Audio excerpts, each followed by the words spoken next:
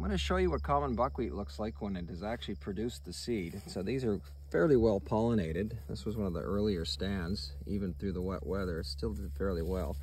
And I'll just take some of the seed off here.